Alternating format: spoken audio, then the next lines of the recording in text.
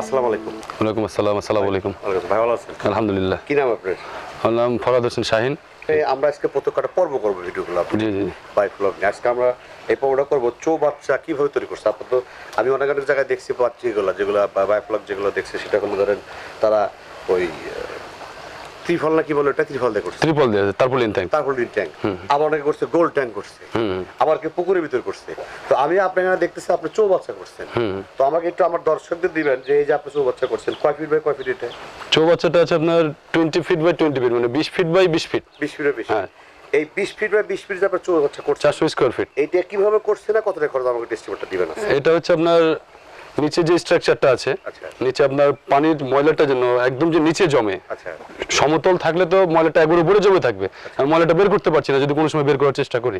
তো সেই জন্য আমি দুই দিকে নিচু ঢালু করে দিয়েছি, আবার এই সাইড ঢালু করে দিয়েছি। তো ওখান থেকে 5 বাই 5 দিয়ে ওখানে আমি দুটো পাইপ দিয়ে দিয়েছি। পানিটা রিসাইক্লিং হওয়ার জন্য ওখানে পানিটা রিসাইক্লিং পাইপ আছে। যখন পানিটা ফেলে দিয়ে চলে যাবে, হ্যাঁ, পানি সম্পূর্ণ একটুকু এক ফোঁটা পানি থাকবে না, সম্পূর্ণ পানি নেমে যাবে। হ্যাঁ, তাহলে ময়লাটা আমার যে ফোর্সটা পাবে ময়লাটা তাড়াতাড়ি সাথে সাথে নিয়ে চলে যাবে। এই একটা মানে পাইপটা দেওয়ার কারণে পানিটা তাড়াতাড়ি বের হয়ে যায়। আর এই যে যেটা পাইপ প্রাচীর যেটা আছে এটা এইখান থেকে আছে হচ্ছে 3 ফিট, ওইখানে আছে 4 ফিট। 4 ফিট, হ্যাঁ হ্যাঁ 4 ফিট, তারপর আছে 3.5 ফিট, তারপরে 3 ফিট, তারপরে যেখানে 2.5 ফিট আছে। ঠিক আছে, মানে এরকম ক্রস করে দিয়েছেন। হ্যাঁ, ক্রস করে আছে ঢালু করে যেন পানিটা বের হয়ে যায়। পানিটা বের হয়ে যায়। তো আপনি পাশে পাকার আছে বলি, আমরা পাকার বলি বা বলি যেটা বলি আছে, যার জন্য আপনার পানিটা নিচে চলে যাচ্ছে। নিচে চলে যাচ্ছে, ওই সাইডে যে পানিগুলো আছে ওগুলো পুকুরে মাছের খাবার হয়ে যাচ্ছে। আচ্ছা আচ্ছা আচ্ছা, পুকুরে আবার এক্সট্রা কোনো খাবারের প্রয়োজন পড়ছে না। আচ্ছা আচ্ছা। এই যে আরেকটা যে ফুটা রাখছেন, এই যে পাশে ফুটা রাখছেন কেন? এটা পানিটা যেন ওভারফ্লো না হয়ে যায়। ওভারফ্লো বলতে যেমন বৃষ্টি বাদল আসলে বৃষ্টি, মানুষ বলে যে বায়োফ্লকে বৃষ্টির পানিতে সমস্যা হয়, অনেক প্রবলেম হয়। তো আসলে যদি সঠিকভাবে কালচার করা যায় তো বৃষ্টির পানিও ফ্যাক্ট না। যদি সেটা সঠিকভাবে কালচার করা যায়, বৃষ্টির পানিতে কি থাকে যে পিএইচ এর মাত্রাটা বেশি থাকে, যে কারণে এই পানিতে তো এমনি 7.5 আছে। যখন বৃষ্টির পানিটা পড়ে তখন আবার যখন ওটা আবার 7.5 এর উপরে থাকে, হাই লেভেল থাকে, তখন ওই পানিটা যখন এটার সাথে মিশে যায় তখন পিএইচ লেভেলটা বেড়ে যায়। পিএইচ লেভেল বাড়ার কারণে মাছের অক্সিজেন লেভেলটা সমস্যা হয়ে যায়। কারণ পিএইচ হচ্ছে পটেনশিয়াল হাইড্রোজেন। পটেনশিয়াল হাইড্রোজেনের কাজটা হলো কি যে সে নিজে জ্বলে, যদি তাকে আলাদা করা হয় সূর্যের আলোর সামনে নিয়ে গেলে অটোমেটিক জ্বলে যাবে। তো হাইড্রোজেনের মাত্রা যখন বেশি হয়ে যাবে তখন মাছটার চোখ অন্ধ হয়ে যাবে, আস্তে আস্তে ফুসফুস কিডনি সব ড্যামেজ হয়ে যাবে, তখন মাছটা কিন্তু মারা যাবে। অতিরিক্ত যদি হয়ে যায় 8.5 পর্যন্ত টলারেট করতে পারে যে কোনো মাছই, ক্যাটফিশ টাইপের 8.5 পর্যন্ত টলারেট করতে পারে। তো এখন দেখা যাচ্ছে যে আমি এখানে আমার পিএইচ বেড়ে গেছে, অ্যামোনিয়া হাই হয়ে গেছে, যেহেতু আমার মাছের সংখ্যা যেভাবে করে বলা হয় 10,000 লিটার ট্যাঙ্কে 6,000 পিস কিংবা 7,000 পিস, তার থেকে কিন্তু আমার এখানে অনেক বেশি আছে। 30,000 লিটার ট্যাঙ্কে আমার কম বেশি। আমার টার্গেট ছিল পার লিটার 1 পিস করে মাছ ছাড়া, তো সেখানে আমি কমিয়ে দিয়ে 17,500 পিস আমি ছেড়েছি। পানি আছে কতটুকু এখানে?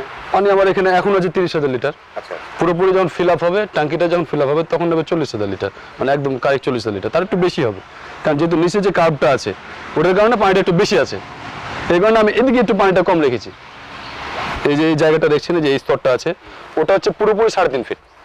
আচ্ছা, এখন এই আপনি চৌবাচ্চার একটু খরচ দেন আমার, খরচ কত লাগছে? চৌবাচ্চার খরচ আসলে ইট লাগছে কতগুলো? ইট লাগছে 3,000 ইট। এটার দাম কত? তাও আপনার 3,000 ইট, যেটা আপনার নরমাল ইট, যেটা 324 একবারে 1 নম্বর ইট না, 1 নম্বর ইট তো 8,000 টাকা করে পড়ে গেল। 8,000 দিলাম মানে 1 নম্বর ইট দিলাম। হ্যাঁ, 1 নম্বর ইট 324,000। আচ্ছা, আর কি লাগছে? আর যে সিমেন্ট হচ্ছে 35 বস্তা। আচ্ছা, 35 বস্তা সিমেন্টের দাম কত? 14,000 15,000 14,000। আর হচ্ছে পাইপ টাইপ হাবিজাবি যেগুলো আছে এগুলো আপনার খরচ পড়েছে হচ্ছে 1,000 টাকা। এগুলো গেল। তারপরে প্রিপারেশন যেটা আছে এটা কমপ্লিট হয়ে গেল, পানিটাকে তো প্রিপারেট করা লাগবে। তারপরে দেখা যাচ্ছে যে মেশিনারিজ যেগুলো আছে ডিও, মানে অক্সিজেন লেভেলটা পানিতে ঠিক রাখার জন্য, পানিটা নড়ছেও প্লাস হচ্ছে অক্সিজেন ডিও লেভেলটা পানির সাথে মিশে যাওয়ার কারণে মাছটা ভালোভাবে বিচরণ করতে পারছে। অক্সিজেন মেশিন বাংলা বুদবুদি যেটা দিচ্ছে, হ্যাঁ বুদবুদ মেশিন। সেটা কত টাকা লাগছে? আর ওটার দাম হচ্ছে 5,000 টাকা, মানে আমরা যে সময় যাই একটু দাম বেশি ছিল আর কি। হ্যাঁ, ওটা 8,000 টাকা ধরছে সবকিছু কষ্ট। আর এমনি মিস্ত্রি লাগছে কত টাকা? 15,000 টাকা। 15,000 টাকা। এটা যদি আমি অন্যভাবে করতাম আবার, তখন দেখা যাচ্ছে আমার এখানে একসাথে 4টা ট্যাঙ্ক আছে কিন্তু। আচ্ছা আচ্ছা, 4টা ট্যাঙ্কের কালচার কিন্তু আমি একসাথে করছি, কিন্তু আমি একসাথে বেশি তুলতে পারছি। তো 4টা ট্যাঙ্ক যদি আমি আলাদা আলাদা করতাম আবার, তো আমার খরচটা আরো বেশি হয়ে যেত, তো আমার 1 লাখ পার হয়ে যেত 4টা ট্যাঙ্ক করলে। আমি একটা ট্যাঙ্ক করেছি, একটা ট্যাঙ্কে 4টা ট্যাঙ্কের সুবিধাটা কি যে বিভিন্ন ট্যাঙ্কে আমি বিভিন্ন রকম মাছ উৎপাদন করতে পারবো, বিভিন্ন রকম। এই জন্যই আলাদা আলাদা ট্যাঙ্ক করা হয়। কিন্তু আমাদের একটা ট্যাঙ্ক করা কি যে আমরা এক চালান একটা মাছ করবো, তারপরে হচ্ছে আরেকটা মাছ করবো, এভাবে করে করবো। কারণ জায়গাটা বড় হলে মাছের জন্য সুবিধা হয়, একটু বড় হলে। অনেকে যে আপনি এখন অনেকেই বলে 10,000 পানি ট্যাঙ্ক করতে হবে, বেশি করলে ভালো হয় না, এটা এই সম্বন্ধে আইডিয়া কি আপনার? আপনি কিন্তু একদম করতে 40,000 ট্যাঙ্ক। আচ্ছা ঠিক আছে, তারা যদি বলে যে 10,000 করলে ভালো হয়, তো 10,000-এর পানিতে যে গুণাগুণ থাকবে, 10,000 পানিতে আমি 6,000 মাছ ছেড়বো। আমার 30,000 লিটার পানি আছে, তো 30,000 লিটার 3 6 18,000 মাছ ছেড়বো আমি। সেই পানির গুণাগুণ আর এই পানির গুণাগুণ যদি আমার একই থাকে, তার টেকনোলজি আমার টেকনোলজি যদি একই থাকে, তো আমার সমস্যা কোথায় বড় করতে? তো এখানে তো 10,000 লিটার বা 20,000 লিটার পানির সাথে ফ্যাক্ট হচ্ছে না কথাটা। তাকে বুঝতে হবে বিষয়টা যে আমি 10,000-এ করেছি ঠিক আছে, কিন্তু এখানে তো যেটা হচ্ছে সেটা 40,000 লিটার ক্যাপাসিটি, সেখানে পানি আছে 30,000 লিটার। তো পানি যদি 30,000 লিটার থাকে, তাহলে এখানে সে 6,000 মাছ চাষ করছে এক জায়গাতে, আর আমি এখানে 18,000 করছি, কিংবা তার থেকে আমি বেশি করতে পারবো। আর তারফিন আর যে অনেকে দেখছে যে গোল করে, আপনি বলে কি বলে, গোল করে রড দিয়ে যে করতেছে খাঁচার মতো করে, এর মধ্যে পার্থক্য কি? আপনি চৌবাচ্চার মধ্যে পার্থক্য কি বলেন? সিমেন্ট ট্যাঙ্ক আর হচ্ছে টারপুলিন ট্যাঙ্কের মধ্যে একটা পার্থক্য কি, টারপুলিন তো আসলে মানুষ বিষয়টাকে কপি করছে। আচ্ছা আচ্ছা। ইন্দোনেশিয়াতে সর্বপ্রথম টারপুলিন ট্যাঙ্কের চালু হয়, প্রকল্প চালু হয়। তো সেখানে তারা কি কারণে টারপুলিন ট্যাঙ্ক করছে? টারপুলিন ট্যাঙ্ক এই কারণে করছে, ইন্দোনেশিয়াতে সিমেন্টের কস্ট অনেক বেশি, প্রচুর দাম সিমেন্টের। তো তারা সিমেন্টের টাকা দিয়ে 2 বস্তা সিমেন্ট কিনে যে টাকাটা করবে, তার একটা 2টা ট্যাঙ্ক হয়ে যাবে টারপুলিন ট্যাঙ্ক, তখন সেখানে টারপুলিনের দাম কম। তো সেইখানে তারা যদি করতে হয়, যদি সিমেন্টের কস্ট বেশি থাকার কারণে কিন্তু তারা সিমেন্ট ট্যাঙ্কটা করে নাই।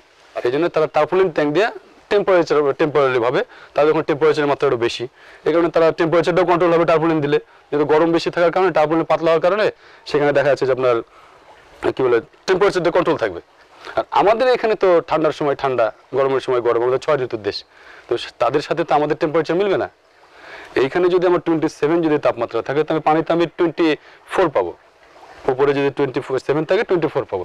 তো এই কারণে আমাদের এটা সিমেন্ট ট্যাঙ্কের একটা সুবিধা হলো কি, এটা স্থায়ী, সহজে নষ্ট হবে না, যতদিন ইচ্ছা আমি কালচার করতে পারবো।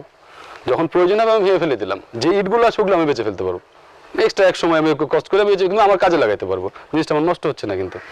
তো তখন সিমেন্ট ট্যাঙ্কটা স্থায়ী। তারপরে আবার যে 2 ফিট মাটির নিচে আছে আর 2 ফিট মাটির উপরে আছে, সেই কারণে হচ্ছে কি যে ঠান্ডার সময় মাটি চাইতে আমরা দ্বারা আছে 2 ফিট। হ্যাঁ হ্যাঁ হ্যাঁ। তো যখন আপনার মাটির নিচে যখন 2 ফিট আছে, তো এই 2 ফিটটাতে হচ্ছে কি ঠান্ডার দিনে কিন্তু মাটি গরম থাকে, উপরে ঠান্ডা থাকে, নিচে খুঁড়তে গেলে কিন্তু মাটিটা গরম ভাবটা বাড়ায়, আর গরমের দিনে হয় কি মাটিটা ঠান্ডা থাকে। তো এই মাটির যে টেম্পারেচারটা, সেটা আমাদের হাউজে যে নিচে যে ইট দেওয়া আছে ছোলিংটা, ইটটাও কিন্তু মাটিতে ওটা কাজ করছে। টেম্পারেচারটা পানির যে 24 টেম্পারেচার যেটা থাকা প্রয়োজন, পানিতে টেম্পারেচারটা অটোমেটিকলি কন্ট্রোল হচ্ছে, আমাকে এক্সট্রা কোনো টেম্পারেচারের জন্য মেশিন বসাতে হচ্ছে না। এই ঠান্ডার সময় তো 24, 5, 7, এই 6 এরকম থাকে টেম্পারেচার, তাহলে আমরা টেম্পারেচারটা কন্ট্রোল করতে পারছি। মাছের ক্ষেত্রে সব থেকে বড় বিষয় হলো টেম্পারেচার। আচ্ছা, আমি যে এর আগে পঞ্চগড় ভিডিও গেছিলাম, ওরা কিন্তু উপর দিয়ে ওরা একটা থিম দিয়েছিল যে চারিপাশে কালো থাকতে হবে, উপরে সাদা থাকতে হবে, এরকম। আপনার এখানে কিছুই নাই, একদম সাদা সিটে কিন্তু আপনার এটা। হ্যাঁ অবশ্যই, আপনার উপরে সেম খরচই নাই, আপনি সেম একটা খালি জাল দিচ্ছিলেন যেন গাছের ময়লা বা এগুলো কিছু যেন না থাকে, এই তো না পড়ে, তাই না? তা আমার কথাটা হলো, আমারও একটা দোকান আছে, আমিও একটা ব্যবসা করছি, আমার সেম জিনিসটা আপনি বিক্রি করছেন, তাই কি না? কিন্তু আমার থেকে হাই ডেকোরেশন, আপনারা হাই ডেকোরেট করেছেন দোকান, সব কিছুই করেছেন, অথচ আমিও আপনার মতোই সেম জিনিসটাই করছি, তা আমার জিনিসটা একটু কম আছে। এই তাছাড়া দেখেন আমি অন্য কিছু দেখছি না, যে উপরে আমাকে কালোই দিতে হবে, কালার কোড ওটাই ব্যবহার করতে হবে, কিংবা যে জিনিসটা আছে আসলে সবার জন্য যেন সুবিধা হয় সেভাবে জিনিসটা আমার করা, যেন সবার দেখে সহজে জ্ঞানটা দেখে নিতে সুবিধা হয়, সস্তায় হয়। হ্যাঁ, দেখে যেন বুঝতে পারে যে আমার এখানে অত কিছুর প্রয়োজন পড়েনি। তাদের মনে কিউরিওসিটিও থাকবে না যে এত সমস্যার কারণে যে এতগুলো জিনিস লাগলো, এটা কালো করতে হচ্ছে না, অন্য কিছু দিলে সমস্যা হবে।